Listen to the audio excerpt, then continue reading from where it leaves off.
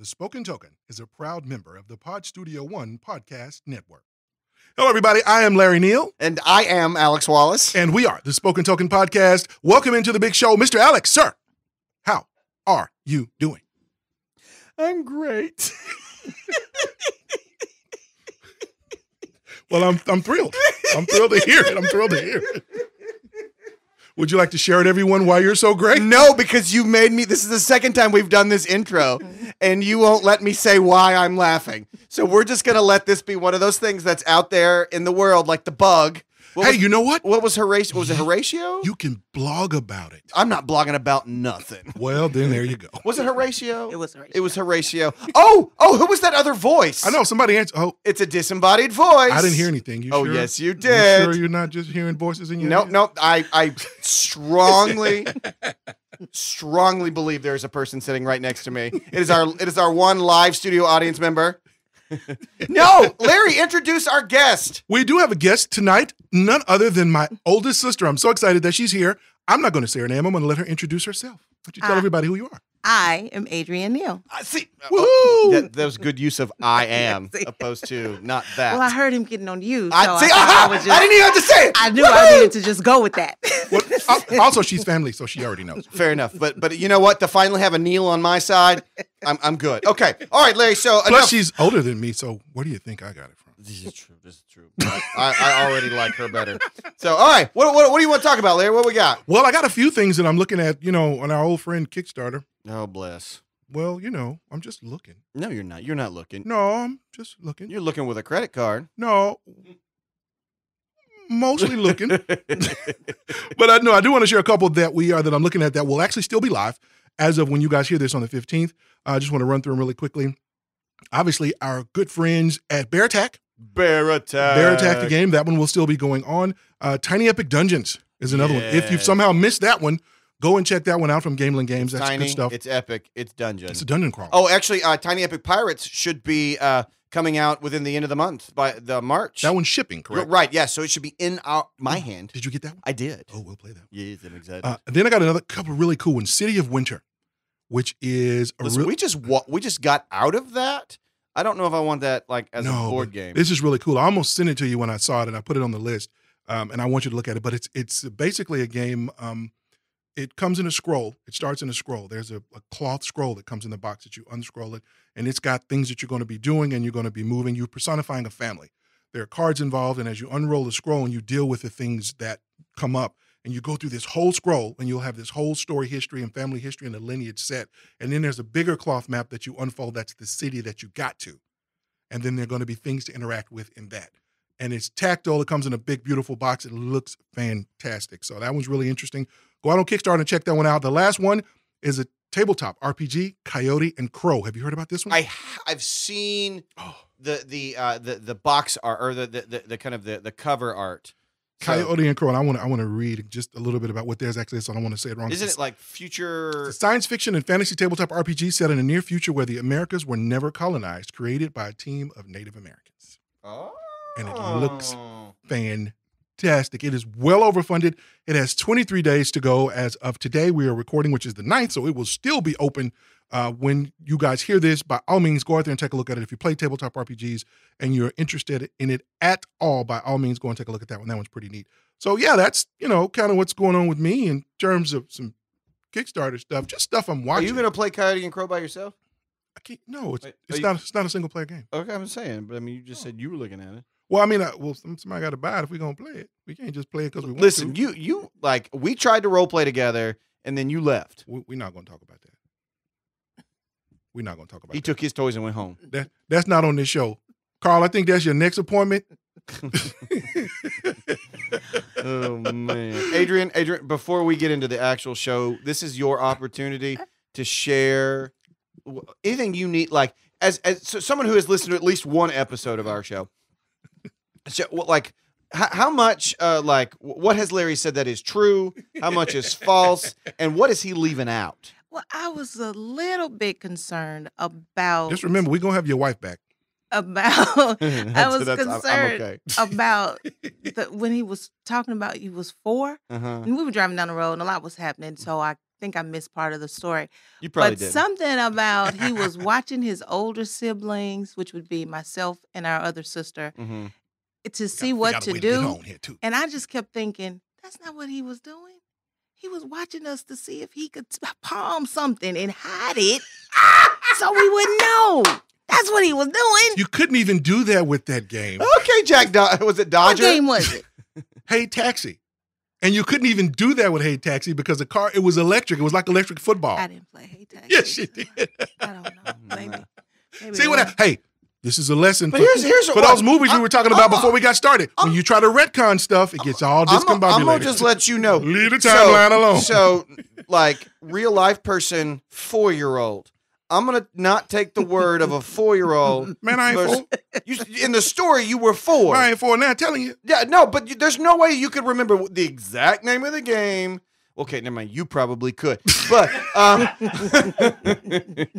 like, I already he was a have. I already 4-year-old told you taking that. notes. Pull out a little. I already told you that. I mean, we played a lot of games Right. as children. We did. Yeah. We played a lot of games, Yeah. especially during the winter time. You know, Yeah. because Tennessee used to get a lot of snow, Oh, and I missed that. I know, right? And We just had it. I don't. like, snow is great, and probably where he got his love of board games from. But you know, we would have many an argument. You should talk to our other sister. She will corroborate this. Many an argument because he was cheating. Money, pieces, the cards. You know, he magically always got the exact card he needed. You are seeing now why the epiphany of the peace moment was so fantastic and why it stuck out. You know what we're going to do on that note? We're going to move on into the show. No, we ain't. No. Hello, everybody, and welcome into the Spoken Token Podcast, episode number 85. At this time, Alex and Larry give first impressions of the brand new Maglev Metro from Ted Alspach. Alex asks Larry for advice on serious topics surrounding FOMO, and the pair are then joined by a very special in-studio guest who discusses with our own resident teacher, Alex, the use of board games and gaming in the classroom. You do not want to miss this valuable information. All this and so much more. So, sit back, relax, go on and fire up your notepad to take good notes and turn us up as we join your hosts, Alex Wallace and Larry Neal. All right, everybody, and we are back. Mr. Alex, we're doing a new segment to the listeners, but you and I have been talking about this for quite a while, with you being a teacher. And we named the segment Board Class Game Room. Make sure. No, I need you to say it with the correct inflection, the way that you wrote it. Okay. Board Class Game Room. There it is. There's a question mark and an exclamation point. Very important. And what we're gonna do, basically, the premise of this segment is that we're gonna talk with our resident teacher, which is Mr. Alex, and that's why my sister is here today with us, on using board games as learning aids in real life classrooms, because both of them as teachers have done this. And we just want to talk about some of the games that they've used, how they use them, want to get them to get into the stories, maybe talk about the classes or the grade of students that they deal with, and just kind of share some of that information, hopefully to be helpful to some teachers out there maybe thinking about using board games or trying to figure out a way to maybe tackle some subject matter. So again, welcome to my sister Adrienne, Mr. Alex. Adrienne, guys, go at it. So, Adrienne, why don't we go ahead and start with you, and you can kind of just introduce yourself and maybe share with our audience things that you play, or I'm sorry, things that you teach, and that kind of stuff. And then I'll kind of come on the back end, and because most people have at least heard some piece. Because I don't want to brag or anything, but I'm famous to at least the 7 people who listen to us. Okay. Kind of a big deal. Yep. Well, I've been teaching for 21 years. Okay. And all elementary, grades 1 through 4. I started in Massachusetts, which is when I had the opportunity to really use board games. And just, your common childhood board games, Sorry, Monopoly. I think we played Chutes and Ladders, or I taught them how to play Chutes and Ladders. Not my favorite, though. No, I bet. What it does say, Sorry, what's the one? Trouble. Yeah, Yeah, you Trouble, popped that, yeah. Problematic. Yeah, and they love Trouble. Mm-hmm. They love Trouble. But after a while, you've been inside all week. Mm-hmm. It's like, there's going to be some trouble. Yeah. Let's get rid of the trouble because we're going to have some trouble. But I loved it. It was not an easy task to do because, again, I was working with 6-year-olds, Mhm. and it was all about me, me, me. Mhm. And so, we had to learn how to take turns, and then we had to learn how to share the pieces, and we had to learn that sometimes somebody else gets the blue piece, and so you've got to have the red piece, and it's Yeah, okay. Larry. Sometimes other people get the green piece. I'm not 6, man. I just want you. We played a game last night, Uh-huh. and When you bring out the game, what do? If it's got green in it, just throw me the green piece. Don't make me ask you.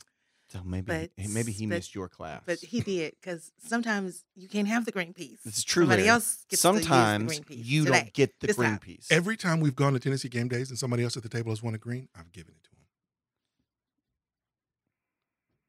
Continue. Good answer. He's just saying it because he knows I can't remember yesterday. So. It's true, though. But I mean, that has been my experience. When I came home back to Tennessee, I had the opportunity with some third graders to teach them how to play some games, because in the wintertime, you can't always go outside. And kids need a break and teachers need a break. It's like, your recess is my recess. So you go take your recess and I'm going to take mine over here. And I am not a part of this recess deal. And so I had the opportunity to teach that, but then also to get them to start thinking strategically. Mhm. What's the strategy that I can use? If you want to win, we all want to win. Right. But what strategy are you going to use to beat the other players at the table? Mhm. So that was pretty cool. Most recently, I've been teaching second grade, and my second graders have loved the winter because they know it's on recess days when it's too cold to go outside, they get to play the board game. And so they have loved that, where like some of my colleagues are like, my kids are bored and my kids are not doing whatever. I'm like, y'all better go to the $5 store and get some board games because they work. So that's kind of where I am. So I've taught elementary. I currently teach middle school. I've taught high school, and I mean, I have used games at every level. And especially like your sorries, your paydays, your checkers, all of those things. Like, if you can teach, and that's the hardest part. If you can teach them the rules, then after that, like, they're golden. Yes. And the great thing is they'll never get bored of it. Right. Well, now, I mean, they will, like, the novelty will wear off, but it's always an option for them. Yeah. And I especially with the elementary school students, I've really enjoyed that. And I mean, they may not be good, like, strategic, or as strategic, but the fact that they can now pick up something that is, and we talk about here on the podcast all the time, that's social, and allows them to kind of get into that and then do that in a way that's, I don't even know where my point was going, but I think that it's realized that if you're dealing with younger students, the burden is in the beginning. Right. Is having the patience That's good. to teach them at the beginning, because the thing to watch out for is like, all right, well, here's checkers, go and play. And then a second grader is not going to read the rules. No. They don't have the mental capacity to walk through that. They don't have the processing skills to pick up step 1, step 2, do this, do that. Right.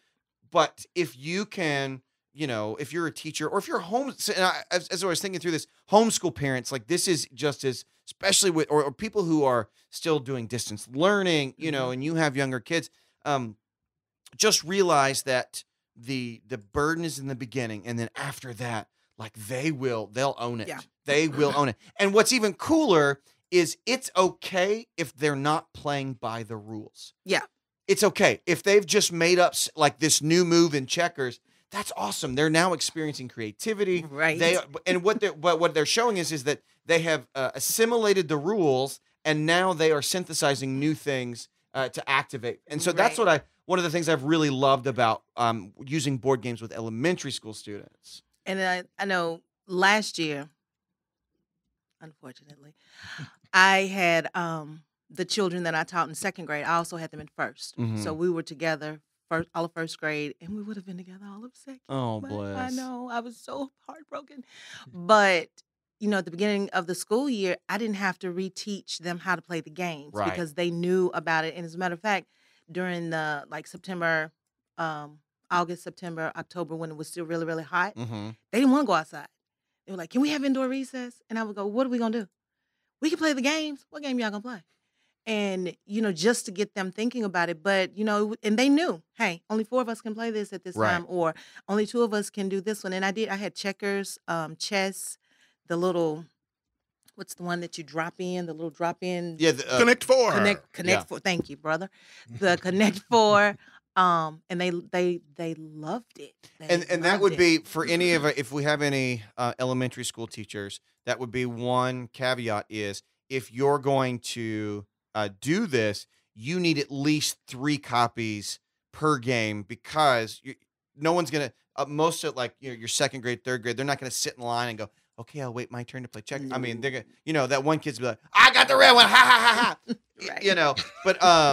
But what the great thing about checkers is it's so inexpensive. I mean, you can get one for $250 or easily anywhere. Same thing with Connect 4 and all of those. And I even Connect 4, I used to with my 6th and 7th graders, we would have Connect 4 tournaments just on kind of off days. And I mean, man, we riled them up, and so it was this cool kind of like community bonding thing. And all of this is great. So if you are a teacher out there listening to this, once they learn it, they will love it and you will love it. But in the beginning, you're going to have to play these games with them. Yes. Because you have to teach them, just the basics of setting it up, Right. of taking it down, of making sure we have all the pieces picked up off the floor and somebody didn't run through and grab a piece and take off running, ha, ha, ha. And so in the beginning, it was, it was a little daunting, a little taxing because it was just me. Right. And so I had to kind of rotate. And so I would say, okay, today I'm going to play with whoever's playing checkers, we're going to play checkers. Whoever's playing Monopoly, we're going to learn to play Monopoly. Whoever's doing Sorry, I'm going to play Sorry with you. It took me about maybe a month to, make my round so that I had every child in there at least familiar with it so that they could play it. But, once that, everybody had recess. I had recess. They had recess. Well, and it's just like any other skill in education. I mean, the whole point is engage. So, share it, right? Show it, and then now you go do it. And then now you go do it. And I mean, and I think board games are the exact same thing. But the fact that and this is one of the things that as a teacher myself, it kind of goes to that bigger sort of educational philosophy is. You have to spend all the effort those first 3 to 4 weeks of school to work through those procedures and make sure everybody is like, no, we're gonna go do this. We're gonna do this again. But and it may feel daunting and overwhelming. Like, why are we spending all this time doing that? But then when you can sit back in November, January, February, and everything that you drilled into them and all this, and they're doing it on their own, and you really are, you can get to those next levels, and so that's just if you're going to be an education major, listen, there is a book called The First Days of School by Harry Wong. It is the single greatest piece of educational material you will ever read ever. But that's the whole point is you spend the first 3-4 weeks working on procedures. And so with board gamings, if this is something that you're doing as an education, in your current life as education, spend the time now. It will pay off dividends Absolutely. For the rest of their life. Absolutely. Especially with second graders. I know the math curriculum that we use, it's a whole new way of looking at math. Right. So they need to be able to recognize patterns. They need to be able to recognize a strategy and understand that just because you used vertical form and I used the place value chart and we both got the same answer, that's okay. Right. There's no wrong with that. And board games, I think, lends itself to that because, you didn't win this time. But if you stop and think about it, what did the person who won, what did they do different? Right.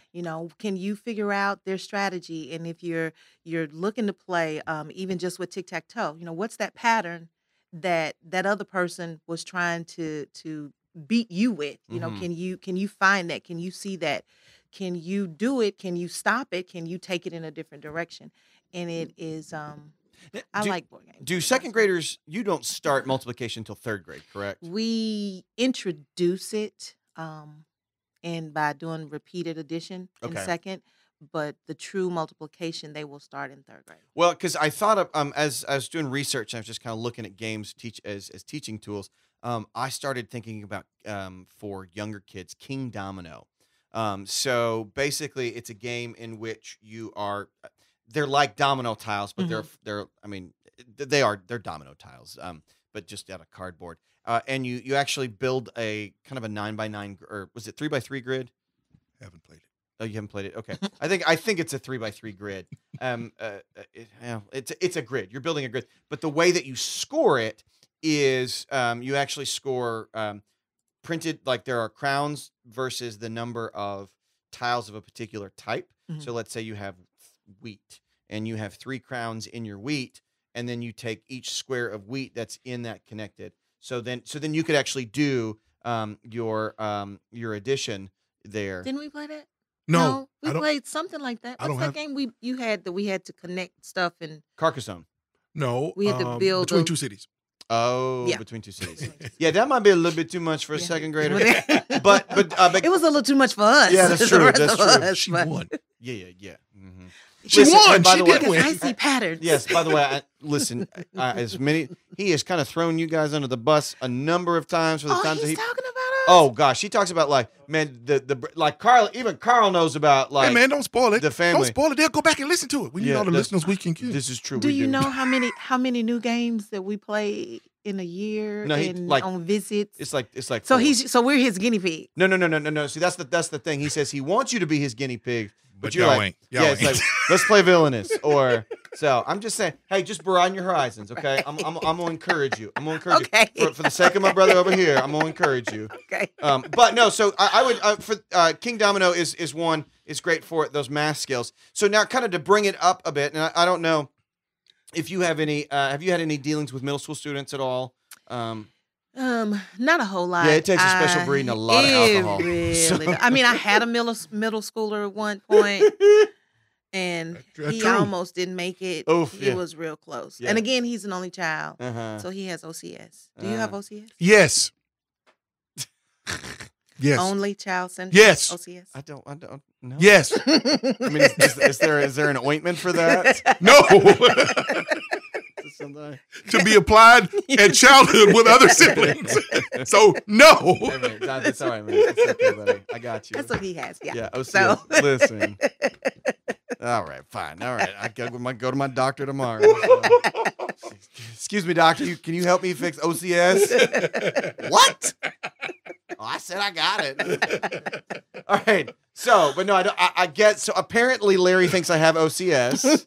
So but middle schoolers, I've had actually quite a bit of success with middle schools. Actually, and now that I think about it, so with 4th and 5th graders, this may be kind of ridiculous, but I actually for 3 years took. There's a game called Star Wars Rebellion. Mhm. Basically, it's the map of the Star Wars galaxy. And it comes with a bunch of little Star Wars ships, and you have So wonderful. the Empire, and then you have the Rebellion, and all this kind of stuff. Love it. Well, a buddy of mine and we actually created "quote unquote" Model UN, but set in the Star Wars galaxy.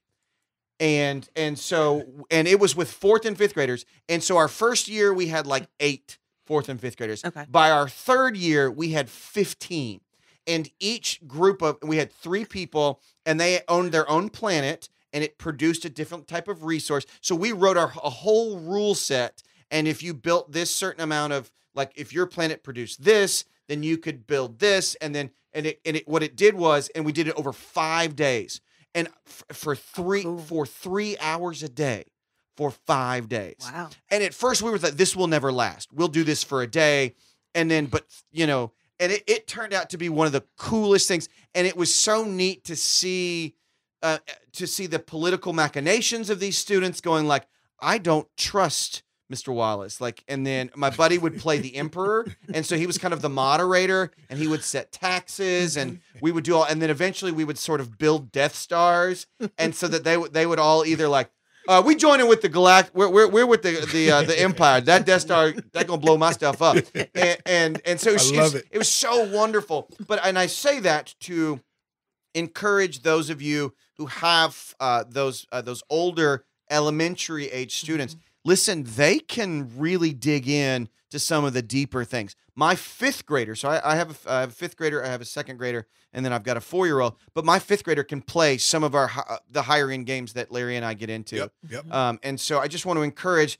Again, the burden is on the front end with the teaching, right? But the brain is there to understand the game and to get in. Because, I mean, we've heard me talk about Legion. So I kind of want to move into my middle schoolers. And this is where I've actually used the majority of board gaming and it was mostly in my history classes. Okay. Because for some reason, the board gaming hobby is absolutely enamored with historical settings. Yes. Dry historical things. They ain't got to pay no copyright. Yeah, that's true. That's right. I mean, that's really what it is. Absolutely. And so I have, in my ancient history classes, I used Seven Wonders. I used Via Appia, which is about the building of the giant Roman road. Currently, I've been working with a buddy of mine, and he's using Pandemic Fall of Rome to just kind of simulate in the 300 AD as Rome kind of starts to fall, and you have the invasions of the Gauls and the Visigoths and all those guys. And so Seven Wonders I thought would be a better teaching tool. And it was fun. It taught some interactivity. How much did you change the rules on that one? Not much. Really? I actually, so what I did was I had them in groups. And then I actually played 2 games at once. Okay. And so I didn't really, I needed some more tinkering with that one, but I just kind of. That's why I was asking. Yeah, I was like, for a teaching environment, because I know that one pretty good. That's pretty chaotic. Yeah, well, it wasn't chaotic. I mean, I had a smaller class. Well, I mean, for the teaching environment. Because you're just doing stuff. Right. Well, and what we ended to... up doing was the main teaching position of that was we actually had a Socratic seminar afterwards. Okay. So I had 7th graders talking about, so what did you find to struggle with? And then how did you trade with these people? So what do you think that would be like in ancient times? How would they get that? So we were able to, gotcha. So, I mean, and it was okay. I think Via Appia was great because it's a fun tactile game. Yeah. But it was really just we had just talked about Rome. We had just talked about them. Our timer has gone off, Larry, and he would have made a good teacher. So keep going. Yeah, keep going. And so that was really cool. So what I really wanted to do, kind of to end this up, is do you have any words of wisdom when it comes to incorporating board games into the classroom, or even to a homeschool parent or a parent of someone maybe who's distance learning? I would say do not be afraid to try it. Just jump right in there. I mean, if you have especially for the little ones, because I know the little ones, the elementary, our kindergarten through, well, I don't know kindergarten, but kindergarten is a whole nother beast. Mm-hmm. 1st through 4th, I would say if you have a favorite game from your own childhood, I mean, play it one weekend with your family, and then think about, how can I use this with the kids? Mm-hmm. And then jump in there, just jump in there and try it. Because initially, I mean, around these parts, you can't always go outside in the winter. Mm-hmm. And this year has been different. I mean, I've been virtually since August. Mm-hmm. And some days I'm like, oh my God, I don't want to talk to y'all on this computer anymore. but I mean, my babies they've done admirably. They really have. But, I haven't been able to get my hands on them. So we haven't done any games mm-hmm. or any team stuff. It's honestly, I mean, just encourage parents. Like, not only is there cognitive benefits to actually playing games, but just the social emotional mm-hmm. engagement of because they have to talk to real people. Yeah, really, and the people. Connection that in the unless you have anger issues when you lose. I mean that, right. And I mean just not from obviously from a teaching standpoint, but being honest, like she said, we played a lot of games growing up, and truly from all the way through school, from Brick Church, which is where I went to primary school, all the way through to college, I was drawn on those times sitting around the table thinking, oh, okay, yeah, this is that.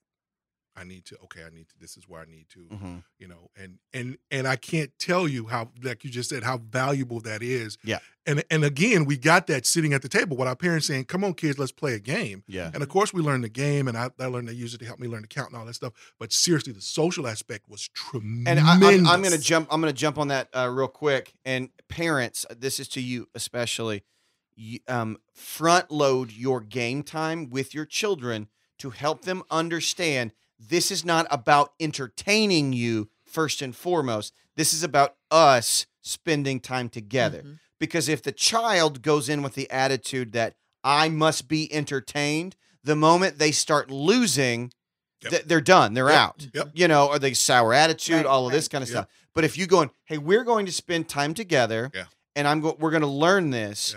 Because this is what we did. Mm-hmm. It was an expectation. I told you when my parents called and said, "Come on, we're playing the game." Yep. We stopped what we were doing because it was time to go and play it. And also, Dining room table. here's another piece too. Parents and teachers also, don't be afraid to teach in small chunks. Yep. Just like, all right, hey, you know what? We're going to teach.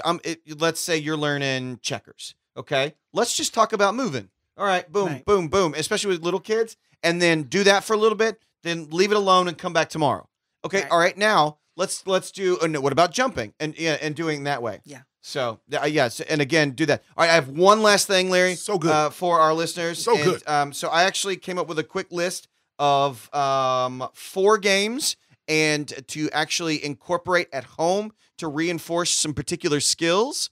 And so one I've already mentioned was Kingdomino. Yep. So to reinforce multiplication. Yep. Next, any of the 10 days games. So there's 10 days in Europe, 10 days in America, 10 days in Africa. All of these games, they're all about geography. They're all about crossing and this. And so they're excellent resources to help people learn maps and different things that. Actually, I have 3. And then my next one, and this is one that's new to me, at least, but I found from my research, but apparently it is the quintessential, like it transcends board gaming and is actually used in a number of science classes to teach the scientific method. And that's a game called Zendo. So basically what Zendo uses is what's the quirky, the triangles that stack on top of each other, like Looney Labs. Had a whole thing. So basically, Looney Labs is the creator of this game. But what it does is it's just a bunch of these stackable triangles, and no, not triangles, pyramids. They're stackable pyramids. So it comes with that, and it comes with white beans and black beans, or they're marbles or whatever. I don't know. But what you do is one person is the game master, and they set up an imaginary rule. So, for instance, yes, that's it. That's the game. But those are the triangle things. So Zendo, yeah. Super cool. Never heard of it. Okay. So, but basically what they'll do is they'll take the triangles, they will set them up in a formation in which in that formation, the made up rule or the law is being used. And then they will take the triangles and they will create an organization of the triangles where the law is not being used. And they'll put a white one next to the one where it's correct, and a black one next to the one where it's not. And then each team has to postulate a theory and create things with their triangles where they think that they are using the correct law. And then the person will either give them a white bean or a black bean, and eventually till you can kind of, through logic, can come out to the idea of like, oh, well, the law is every blue triangle must be pointing at a red triangle. And it let me just tell you, is if you're a science teacher or if you're someone who likes education, like if I had to say go get something, it would be go get Zendo, because now it is not for like hey, let's just entertain. It is like it's straight up teaching. Well, the cool thing about that one is it sounds like it's so involved enough where you really won't have to do a whole lot with the rules. You can just play that one as it is. Yeah. Which is cool. Well, very, very cool. Well, I'm so excited, y'all. That was some really good stuff. That was awesome. I'll be honest. I wish more of my teachers had played board games. Actually, I have board game club. That's cool. Yeah, well, before pre-COVID. We got it at PE when it was raining outside, and it was Connect Right. 4 and Battleship.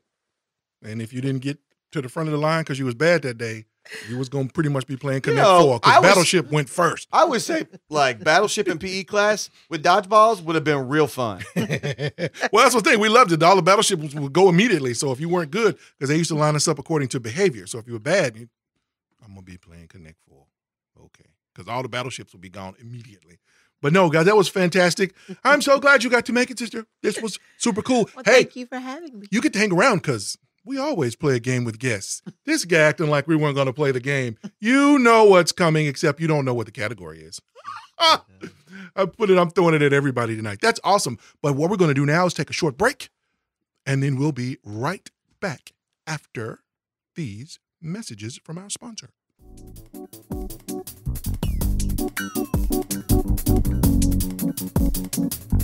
We want to thank the sponsors of today's episode, our friends at Van Ryder Games. Creators of award-winning games such as the single-player Hostage Negotiator and the One vs. Many Detective City of Angels. You can find their full catalog of games, including their graphic novel adventures, at vanrydergames.com. That's VANRYDERGAMES.com, your FLGS, or wherever you buy your games online. All right, and we are back. We again want to thank our sponsors at Van Ryder Games. And hey, you know what, Alex? We got a guest at the table. And you know what we do when we have a guest at the table? We always play a game. I was going to say, use our manners. Oh, no, I don't do that. Oh, okay. We always play a game, and we come up with a list of titles, Alex, that are not just good. They're super good. So we're going to come up with the top 3. You like that? We did. We actually have never really worked that. It's like the one thing we're in sync in. It just comes out. Yes.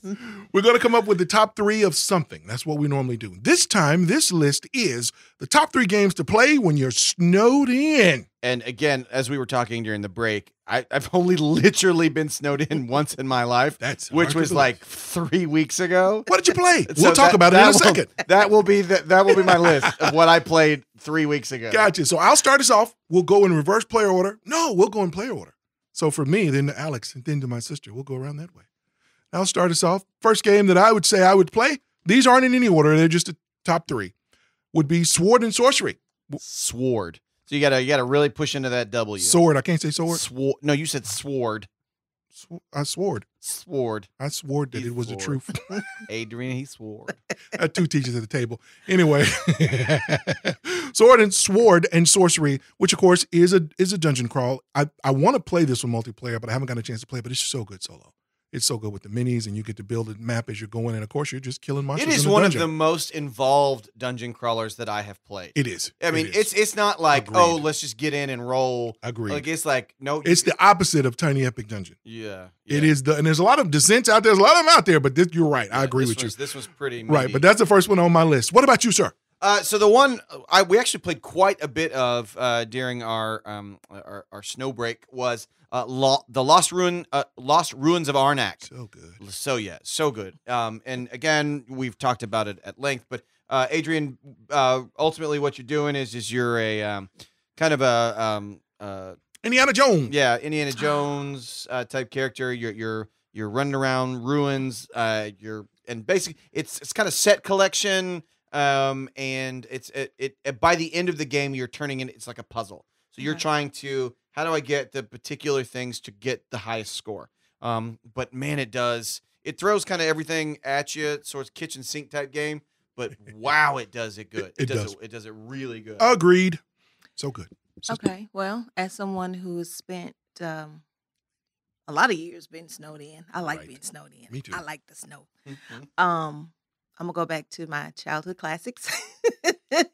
Monopoly is the first game that came to mind. We had many Monopoly tournaments and championships where we would start playing about, 6:30, 7 o'clock at night. And at 2 in the morning, we were still at the table. Still playing. Oh, my goodness. I remember that. And sometimes it would get a little cutthroat. You know, you trying to borrow money from your brother or your sister, and they're going, no. Proper game of Monopoly, yes. No, sell your hotels. But Monopoly would be one of my top 3 snowed in games. Super cool. My next one up. I think that's kind of a dangerous thing because this one's like you ain't got nowhere to go. Right. Like somebody, like you cross them. Like you did what now? You bought what? You want me to pay what as rent? I know where you sleep. Yeah, that's right. You didn't help me out 20 minutes ago when I needed help. Nope. My next one is another solo player because obviously I'm counting on current snowed in stuff. It's just me. So Hostage Negotiator. So good. Now I've got some stuff coming up. I've been hitting at this one for the last several shows. That's the game. I'll now throw that clue out there. I'm still not ready to talk about what I'm exactly doing with it, but so good. I love that system. I love the tension. Put you in a different mindset. You are literally a hostage negotiator for the police, and someone is taking hostages, and they're not just straightforward, just like villains. There are people that their child is sick and the hospital refused them something, or they lost their job, or they've been done wrong. And so you've got a lot of stuff. I mean, it's a grown-up and adult game, not necessarily because of language and the situations, but what you go through sitting there playing by yourself, it really hits you in the stomach and takes you through there. And I just adore that system. So that's my second one, Hostage Negotiator. Mr. Allen. My next one was, Alex. and I was so glad. Not sure who Allen is. Alex. It's all right. Alan, Alex. I mean, we only been across the table for 5 years. So I'm gonna say was Crokinole. Crokinole was man. It was so Crokinole is this big circular board that it's kind of a polished top, and it has little dice, and it's basically shuffleboard for your fingers. And you get to kind of knock. I was gonna borrow your table to take to them so they could play it. Oh, they would love that. I think they would too. Yeah. See.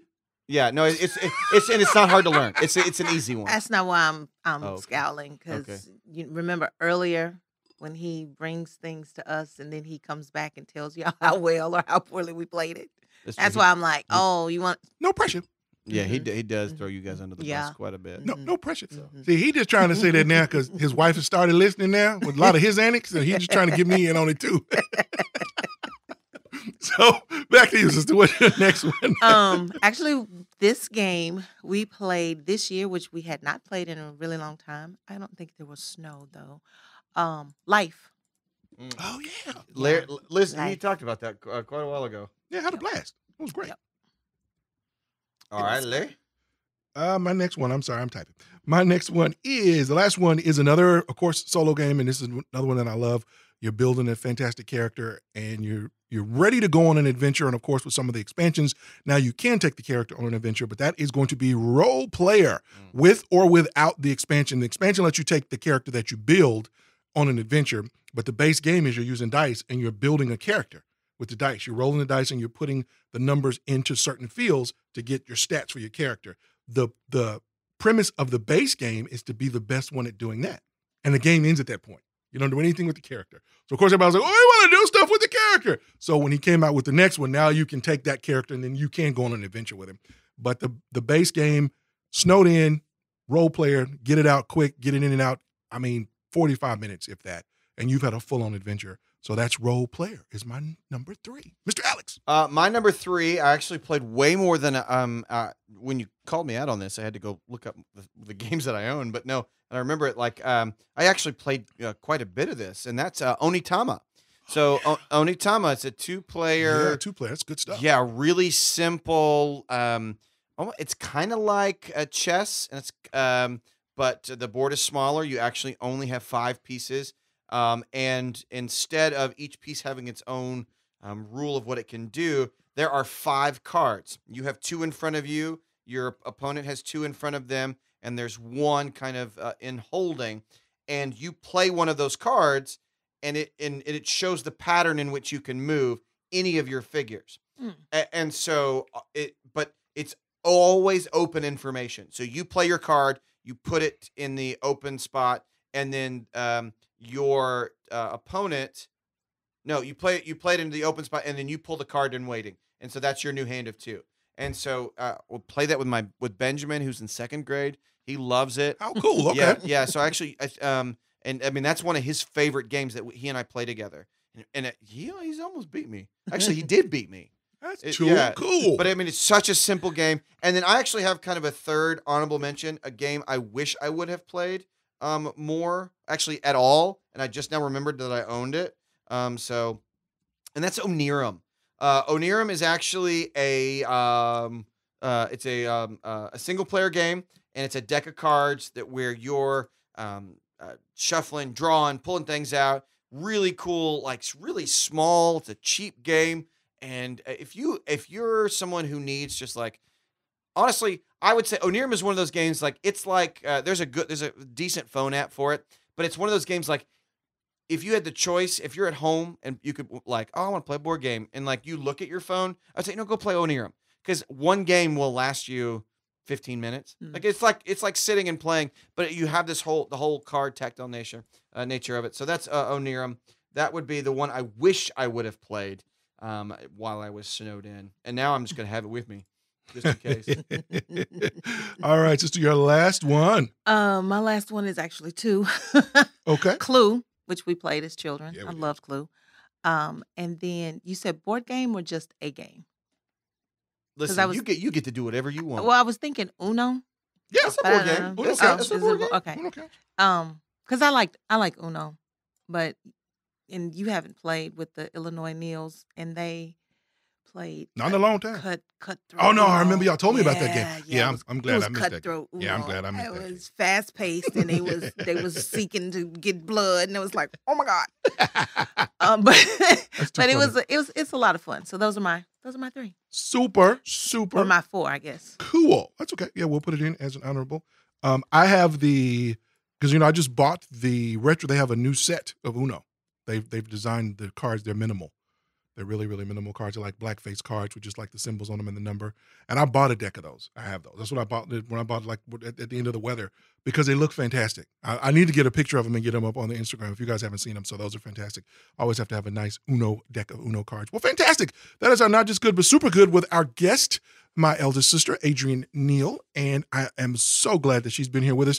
Mr. Alex, let's take a break, sir, and we're going to get on to the rest of the show.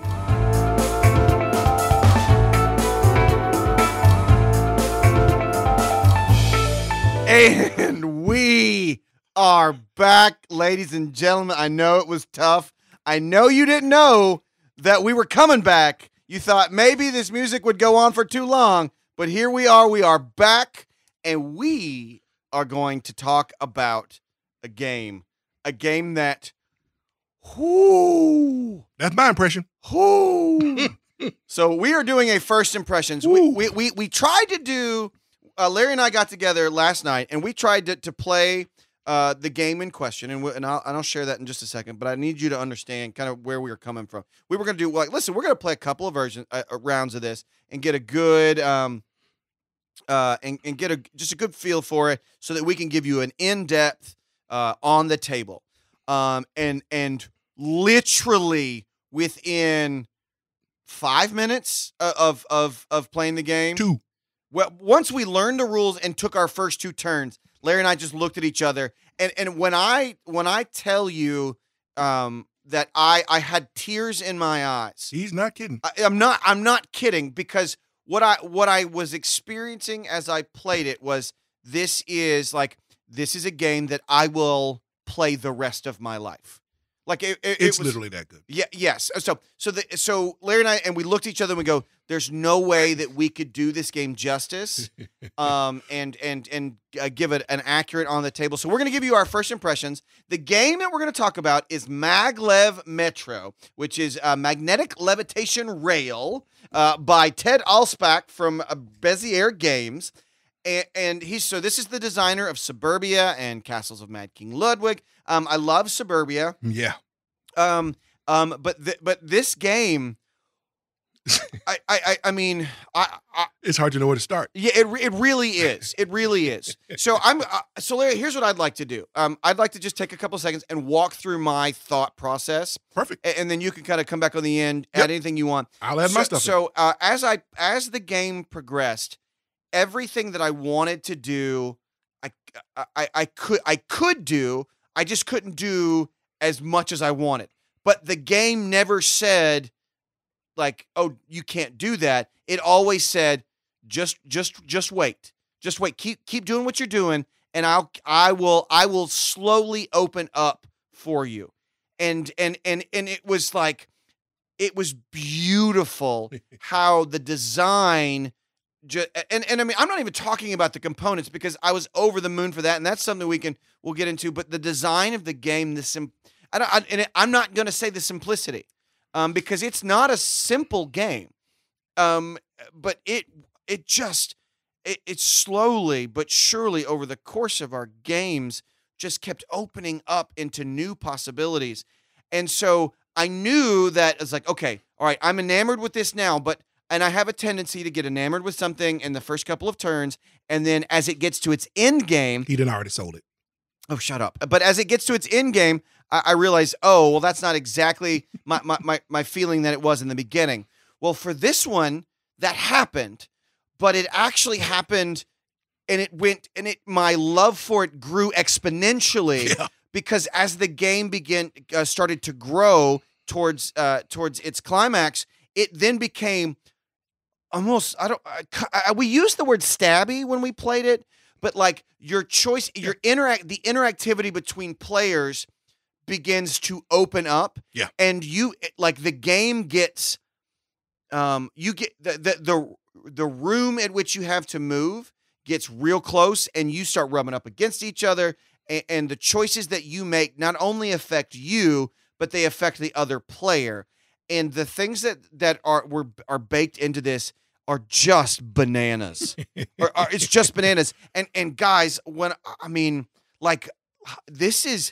I haven't felt like about a board game like this, like I don't in a very long time. And as I contemplated it today, it made me think, man, this is what it was like the first time I ever knew what the hobby board gaming was. Yeah. And I don't even remember what that experience was. You know what I do? It was the first time I played, for me, my intro into hobby level board gaming. It took a couple of years to really take hold, but my intro level into hobby board game was Lord of the Rings Trilogy Edition Risk. There you go. Which is, it made your list not too long ago. Right. And it has elements of true strategy games, but still Risk. And when I first played that, my mind just went, whoa, there's so many possibilities. Guys, Maglev Metro. Wow. So for me as well, I've kind of put my thoughts down, and my first impressions are the same thing. It leads off with a wow. And I'll say it this way. I mean, this is an Alspach. So what I mean by that is, while the game is not specifically easy to learn per se, it is able for you to be grasped with moderate effort. And what I will say about the difficulty spike or the curve, and what Alex was saying at the top of his, was that when you start playing, the intricacies of what you're doing, they fit together in such a well thought out way that the complex is made simple. And it's no really kind of like, so no other way to put it. It just makes the complex stuff simple. Now, why you're doing what you're doing and what you can do just continued to blossom as we played. And like Alex said, it just continued to open. Blossom is a beautiful word. That's a really appropriate word. That's all it did. I mean, and that was the thought. I'm thinking, wow, this opened up, and we were reading the rules, and then of course you have the theory of the rules, but then when you saw the practice, that's the only thing I can liken it to. It was just the blossoming of a flower, because we're both sitting there going, wow. Wow. Okay. And so once you have an idea and you get some experience, playing this game with a non-experienced gamer is going to be a huge disadvantage on the non-experienced gamer. Okay. And as someone who's experienced playing this game, that's also part of Alspach's designs. Because like he said, his games earlier that we mentioned, some of the rest of his ludology, it's the same way. If you know the game and the person that you're teaching, they don't, you're going to have a bit of an advantage. That's just part of it. This is still such a fun game. Like Alex said, I know he only touched on it briefly. Man, the components in this one are through the roof. This game is not even nearly overproduced, but the level of production that they concede for the game is just so high. Just meeting that blows pretty much everything else on the market out of the water right now. It is fantastic. It could be overproduced, but it's not. When you get it, everything has a function. It has a form. Those clear tiles are genius. The way the tiles lay over and you can't block anybody out. The double thick stations are fantastic. The die cut boards with the inset pieces, all fantastic stuff. The trains, the metal trains, the trains are fantastic. So the meat here of the game is the engine, and there's a delightful twist of when you need to shift from building out your network to moving passengers. That is so satisfying. Now, of course, with Alex, like Alex said, with us, we were only playing at 2 players. It was pretty civil until the end. We just kind of did our own things. But then at the end, and that's one of the reasons why I'm going to back off of the word stabby, because it's not, for 2 reasons. One, the way the characters came out of the bag is random. Mm-hmm. And you have to draw them. You have to replenish the station. That's how you get them. And as far as the rest of it is concerned, it is what it is. That's the way the game is designed. Did I pull some passengers out that I could use? And did Alex come over and snipe him up? Sure he did. But that's the nature of the game. Now, the beautiful part, too, about that move, what helped soften that move, is that there were 2 other passengers that I could get to on my next turn that would help me do the same thing. Getting the ones that he pulled would have helped me more in the score in the very end. But still, I was able to, like you said, move through and do what it was that I needed to do. The actions that you take are based on points. And the points is what you spend your time building up. So that's kind of where the simplicity comes in. Seems like Ted went out of his way, or the designers and the developers went out of their way to take this game, take some really, really extreme concepts and really make them simple, but still keep them elegant. Because you could have been counting, let's just talk about movement for a second. Movement, you get movement points. So on your movement turn, you say I'm moving. You have 2 movement points. That means you can move 2 spaces. Well, you may have laid 4 or 5 tiles between stations. Guess what? That doesn't matter. You're counting stations, not the tracks. And that helps the game keep moving. That helps it be simple. And all of the things that you can do, picking up passengers, dropping off passengers, building stations, laying track, pulling up track, they're all managed the same way. So that helps it move along. That helps you keep from getting down in the weeds. It keeps it from being too crunchy. And it is so, so good. Listen, when you push back from one of Ted's games that you've played, and this one has been my favorite of his so far, you do feel it. While you're playing it, it's fun and you're having a blast. When you push back and you're done, you're thinking, oh, this is brain burning. Okay, I need a minute. But that is such a good and satisfying feeling. So yes, we're definitely going to play this one more. We're going to get this one in at higher player counts. That's, again, Maglev Metro by Ted Alspach, published by his company Bézier Games, just released in 2021. We're going to talk a little bit more about missing it or not missing it, or expansions and some other stuff in the next segment, so come back for that. But guys, this game is fantastic. If you get a chance to own it, you get a chance to play it.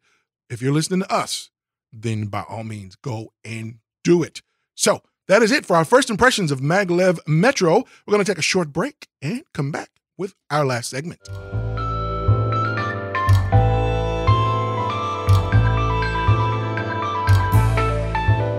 And we're back, and we're, of course, adding a whole new segment because you know what? That's segment time. It's just what we do. We don't even go back to the old segments anymore. We just add new ones. Wait, that ain't true. That's true. We do go back to the new ones. But this is a good one, and you came up with it. That's fantastic. That's true. That's true. So this segment is called Larry, I Need Your Help.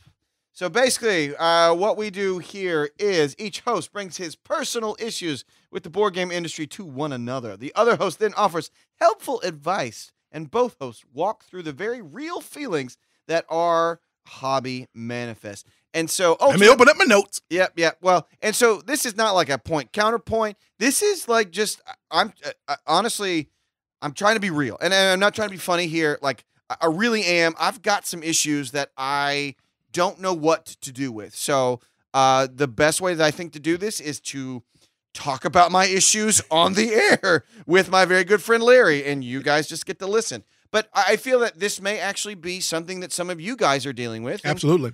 And then maybe that Larry can kind of help us walk through our feelings and maybe give us some practical advice of sort of, what to do with these feelings. It's not that I have like a crush on a board game or anything, and nothing like that. But ultimately, so what I'm struggling with is I don't know what to do with expansions. You're already stopping me. No, I'm not. I'm sorry. I'm counting. Oh, you're counting. No, I'm sorry. Yeah. Why are you counting? I'm just making sure you got all that I hit all your points. Oh, okay. Yeah. All right. Okay. So let me go ahead. So I don't know what to do with expansions. So here, let me kind of unpack that.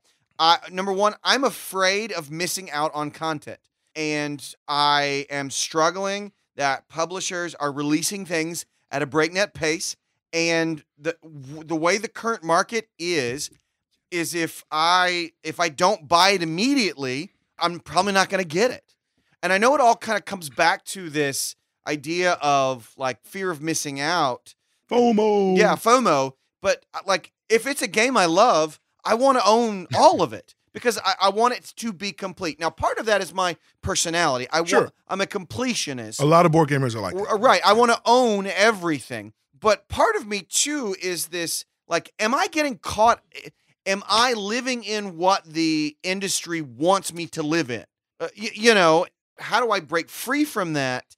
And so, all right. So, Larry, help me walk this out, man. Cool. We will. Okay. We'll start off first up on expansions. Just do your research on the expansion. Make sure that particular expansion that's coming is the type of content that you want, that you may be missing out on. Okay. So in other words, if it's adding a player, mm-hmm. but you're never playing at max player count anyway, you don't need that expansion. Why would you get it? Okay. All right. Okay. Yeah. All right. I'm listening. Or if there is a particular part of the game, maybe let's say it is a pick up and deliver game, but one of the mechanics is one of your least favorite. If the expansion is zeroing in on your least favorite expansion, do you really want to expand your least favorite? But I would say this with a lot of expansions, I don't know if I don't want it. Well, that's one reason why I said do your research. Okay, all right. But because I got you, because I'm the same way. I mean, I own quite a few too. So this one, because there's a lot of expansions that just kind of come out of nowhere, and you're like, I didn't know I needed that. Right, and you can go in and you can look at them. One in the last Nemo's War. Yeah, the last one of those expansions, which I probably technically needed, when I looked at it and the more that I looked at what was in it, based on my amount of play, I didn't get it. I skipped. So I was like, you can look into them and get your research. I say this too, a good rule of thumb for me. When an expansion is announced for a game you own, and it may be aimed at you, like I said, if you pass all the other tests, hey, this is some content I want, this looks like something I want, revisit the game as much as possible. Whatever you're doing, wherever you're at, whatever you're playing, wherever you go and get that box off the shelf. Make sure that one hits your table. Play the base game, the part of the game that you already own. Play it as much as possible, particularly if you've been away from it for a while, because those different eyes are going to let you get a different look. Okay, that's good. And that's going to get you back into it to even know, hey, do I even want any more of this game, or is it FOMO? Yeah. Because sometimes, we're going at the end of the day, you're going to have to do the hard thing and look at the mirror and be like, no. Right. You may have to look in the mirror, look at yourself and be like, I just want this because I want it. There's no reason. I'm playing the game, I love it, or whatever. It doesn't fit. Those are a couple of the things that I use in terms of dealing with that first part. Now, of course, if you're missing out on content, again, just make sure that it's content that you want. Publishers releasing things at a breakneck pace. A couple of things on that one. That's basically the current market. And we've talked about this before, but these are the results of Asmodee consolidating. Okay. And I'm not saying that Asmodee is evil. Probably going to start using a different phrase of just the consolidation in the hobby board gaming market. It's just a byproduct of this type of market behavior, which is the whole reason why I was cautious in the beginning. The fact that everything started consolidating, guess what, man? The smaller publishers who can survive on putting out games at a slower pace or 1 or 2 a year, they either combined to make themselves bigger, so now that they can't, or they got subsumed into Asmodee. Well, that's it. Asmodee is big enough now as a company, and the companies and the publishing houses they took in, yeah, they can't live on one game at a year. Because, again, as we both know, we've said this before too, board games are not video games. The margins on these two products are probably comparable, but we both know the yields in board game is way lower than video games. Also, too, the shelf life is just the opposite, right? Like you said, we've been playing Maglev Metro. If this copy didn't wear, I'll be playing the rest of my life. I got some cartridges at the house now and even had a console that they came with. But new versions have come out and the video games iterate. Well, board games don't. They don't iterate like that. This thing is, like, again, if you don't have a flood or a fire, as long as you take care of it, this will be here for forever. We don't need to run out. I don't need to run out and buy another copy of Maglev Metro. So they've got to do something else. And all board games have that same issue. So again, it's market conditions in terms of the pace. So just bear that part in mind. It's like, yeah, they're cranking them out. Who's doing it, right? Is it somebody from AG? Is it Asmodee? Is it one of these big, huge companies? Yeah, they have to. They have to. Once they sell you your game, that's it. You're not paying DLC, thank goodness. We don't want that over here, by the way. So that's one of the things in terms of the publishers releasing at a breakneck pace. It's currently the current market struggle that we're at. The market trends to make things harder to require after their initial release window. Now, this one is a big one. This one is on us, as in talking about the consumers.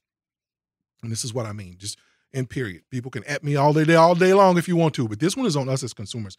Listen, we have to stop buying in, stop overpaying, and stop giving scalpers a reason to ply their trade.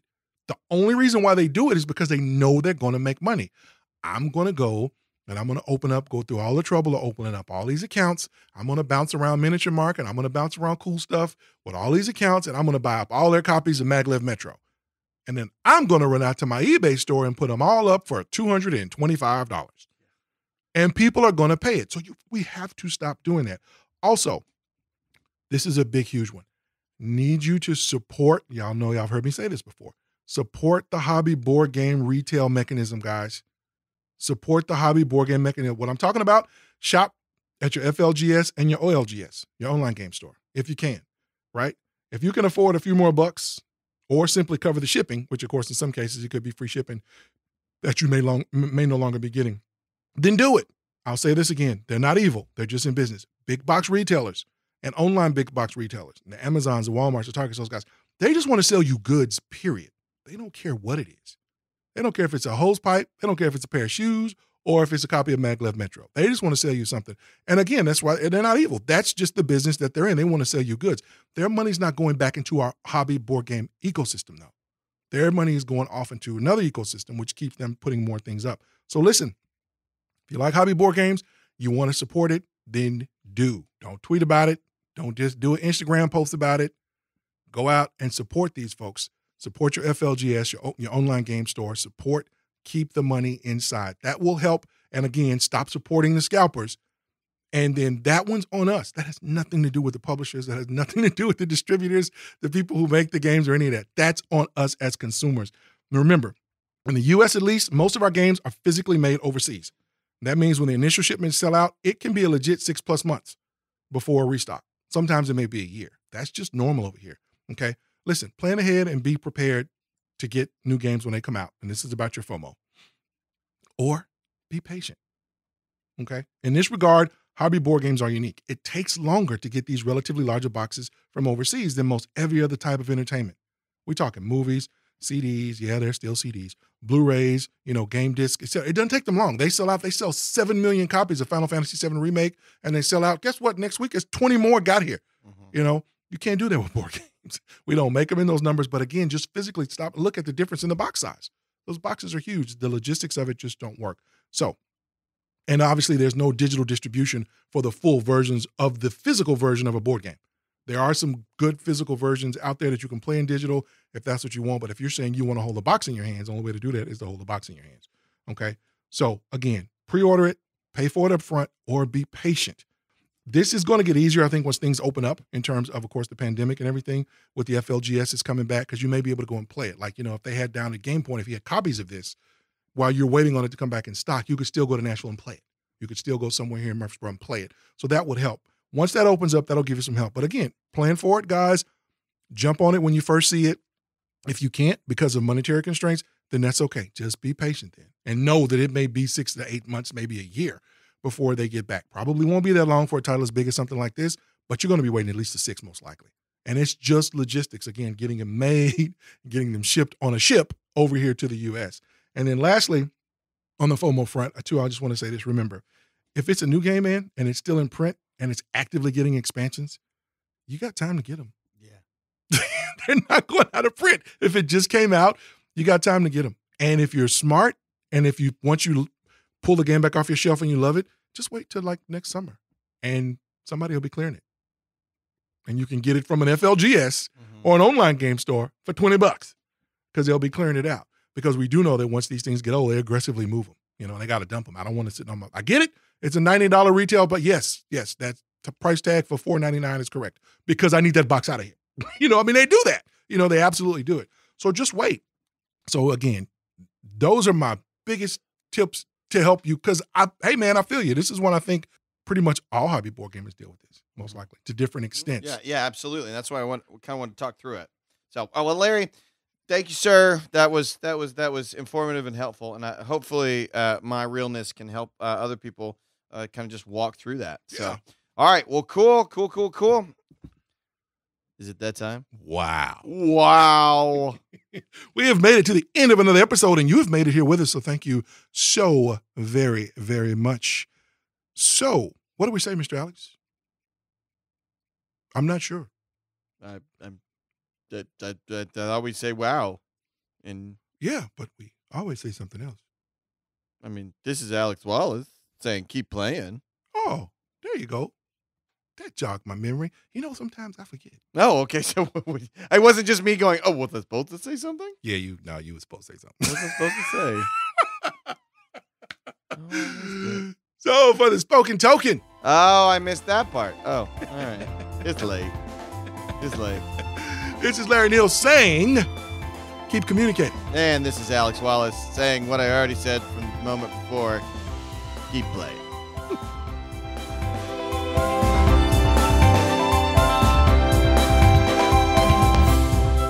This has been the Spoken Token Podcast.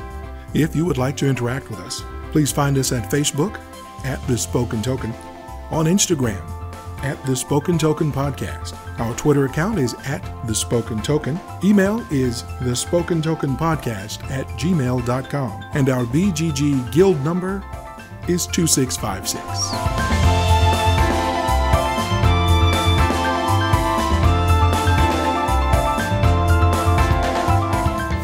You are listening to a Pod Studio One Podcast Network podcast. Find more great podcasts at www.podstudio1.com.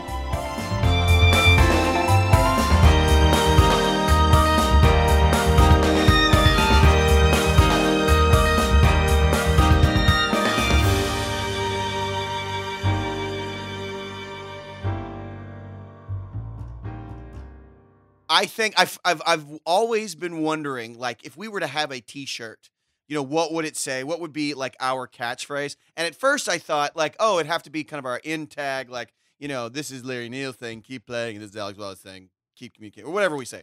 But you know what? Wow. Yeah, it's true. I always remember at the end because you cue me and you say your part, and like, oh, I have to say that other part.